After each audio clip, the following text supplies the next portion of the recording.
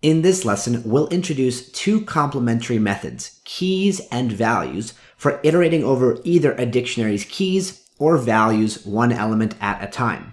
Both methods return an iterable dictionary view object, much like the items method. So, let's say I have a dictionary here. I'll call it cryptocurrency prices.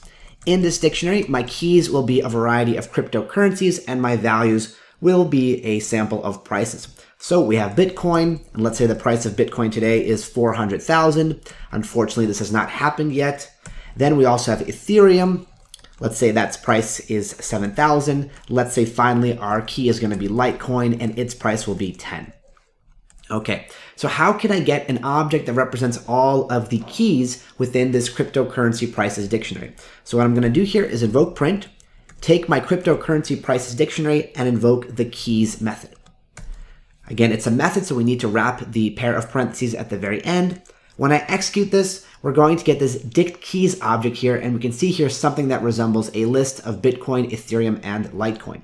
Now, it's very important to note that this is not a list. I can prove this by passing this return value into Python's built-in type function, which will tell us that it's actually an object made from a different class called dict keys. The same rules apply, of course, if I call the complementary values method here, if I do values, and here if I do values as well, execute this, we're going to get this dict values object that is made from the dict values class. Again, a class is just a blueprint or a template from which an object is constructed, but the more important thing to note here is that the values that we're getting back here are not lists, they are separate iterable Python objects. Now, if you wanted to convert these objects to lists, you certainly could by passing them into Python's built-in list function, but there's really no reason to do that for the purposes of iteration because these objects are already iterable and we can use them for the purposes of iteration. So what I can do here is just comment out this code, and if I just wanted to iterate over all of my cryptocurrencies, I can do something like this. For each currency in cryptocurrency prices, and then invoke the keys method. So this is going to give us back this iterable object that represents or holds all of the keys within my dictionary. And this is, of course, going to be the variable that represents each one.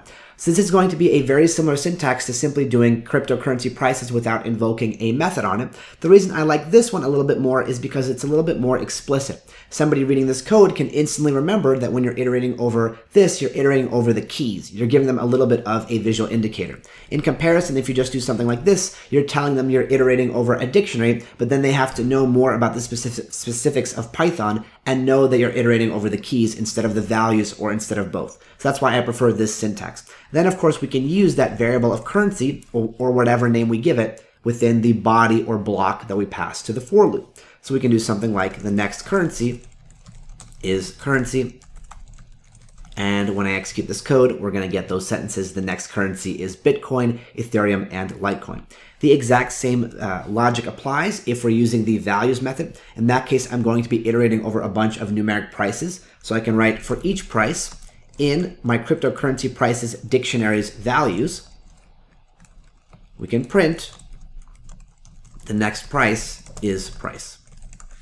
Again, the variable names are up to us. This doesn't have to be currency. This doesn't have to be price. The reason, though, it is beneficial here is because it describes what it is that we're iterating over. And the reason this is beneficial is because these methods grant a little bit more clarity about what it is that we are dealing with. Again, as a refresher, what we're getting back from the keys and values methods are not lists. They are dictionary view objects. However, they support similar functionalities like len as well as in. So you don't need to convert these objects to lists to get all the benefits.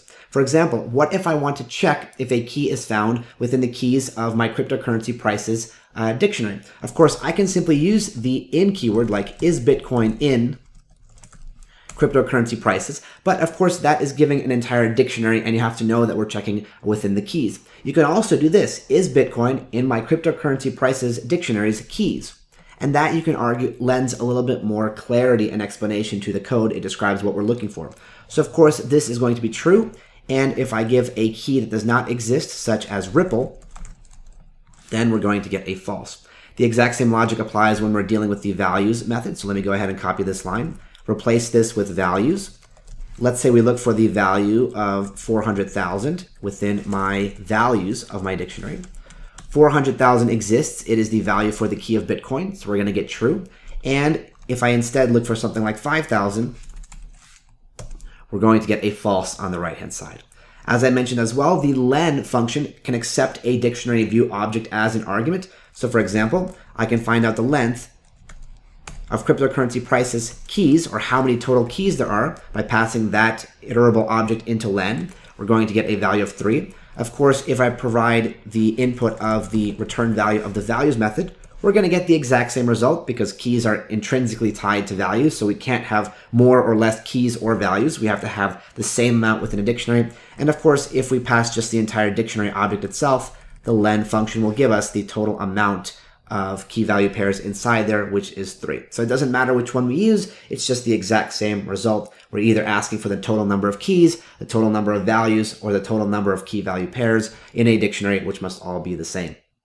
And that's really all there is to cover in this lesson. This is just an alternate way that we can iterate over just the keys or just the values in a dictionary. We invoke the keys or values methods. They give us back a different type of object called a dictionary view object. It is not a list, but it is list-like, which means you can do very similar operations to it. You can iterate over it with a for loop. You can find out if a value is contained within it, and you can ask it for its length, along with a variety of other different operations which you can play along with in your free time. That's all there is to cover in this lesson, so I will see you in the next one.